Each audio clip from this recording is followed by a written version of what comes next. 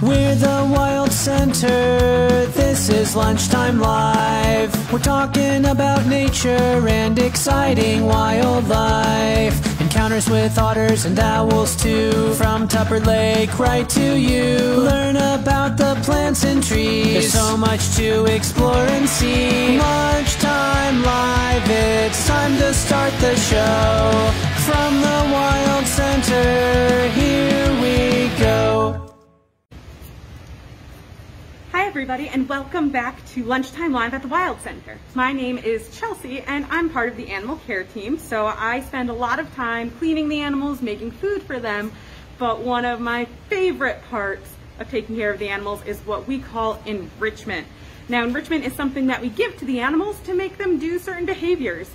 And one of the easiest ways we can do that is introducing new things, novel stimuli to their environments. The animals that live at the Wild Center have it pretty easy. There's not a whole lot for them to worry about, but in nature, there would be a lot for them to be concerned about and things would always be changing.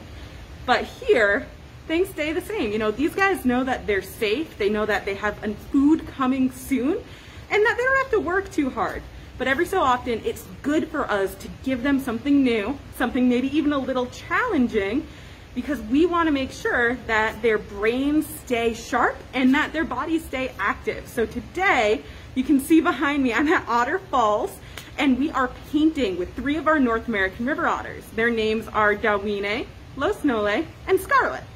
So I'm going to ask them to walk through the paint behind me and step onto these canvases to paint them. Now, it's kind of a weird thing to do, but again, it's all about that new stimulus. And if they do those things that I'm asking them, then they're going to get a reward. In this case, some chopped up trout, which is yummy, yummy for their bellies. So I had to pull the otters off exhibit while I set this up. I'm going to go let them have access to this space. I will be right back. And you guys will probably see them before I will.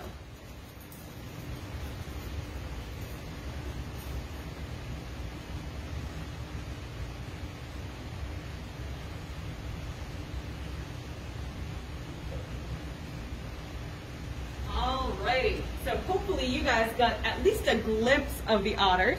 I'm going to let them know that there's food if they want to come hang out with us. Look at that. And we're going to see what happens. Hi, so Scarlett is kind of our all-star here. She is the otter that we have out that has done the most painting in the past. So first, I'm just going to give her a piece of fish without asking her to do anything. And then,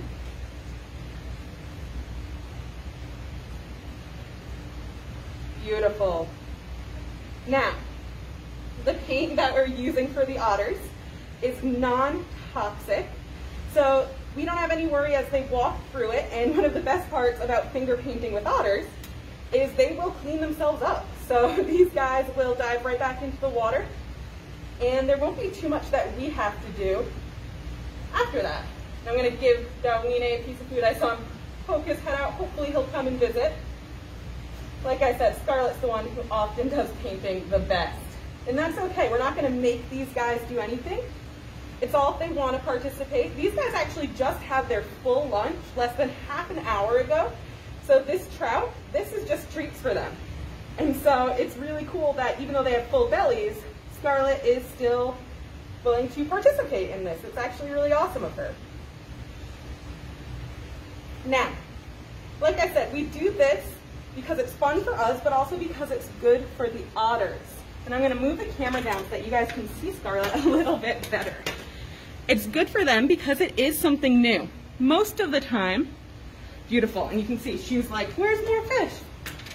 Most of the time, we give these guys more natural stimulation. So different scents, maybe some branches, and we make sure that they get exposed to different things that way. But every so often it's cool to do something kind of unnatural because, as we know, animals in nature are probably going to experience some things that are human-made. Now, this paint isn't something that an otter would necessarily experience a whole lot, but they would experience things that they had never seen before. So it's good to get them doing that kind of foraging and exploring and in a new kind of medium. It's also a lot of fun for us as the staff. So Scarlett went to go clean off real quick. We'll see if she wants to come back.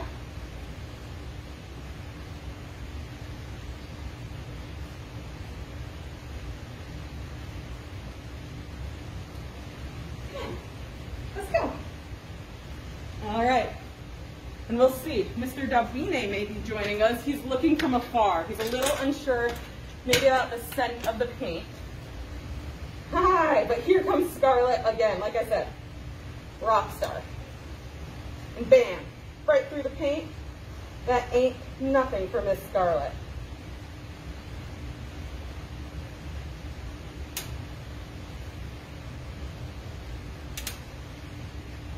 Beautiful.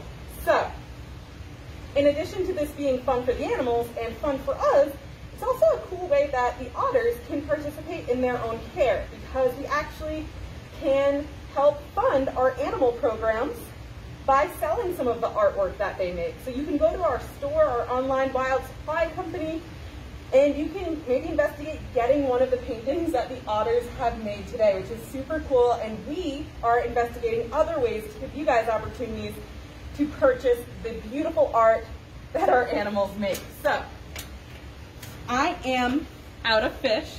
That's how quick that was. Otters are like garbage disposals.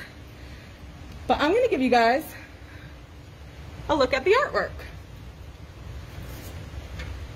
so we can see that Scarlett, what do you think?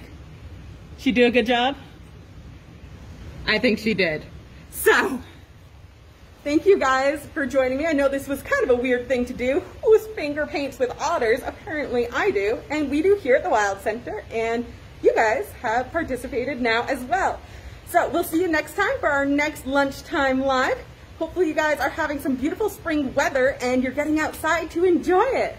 All right, guys, bye.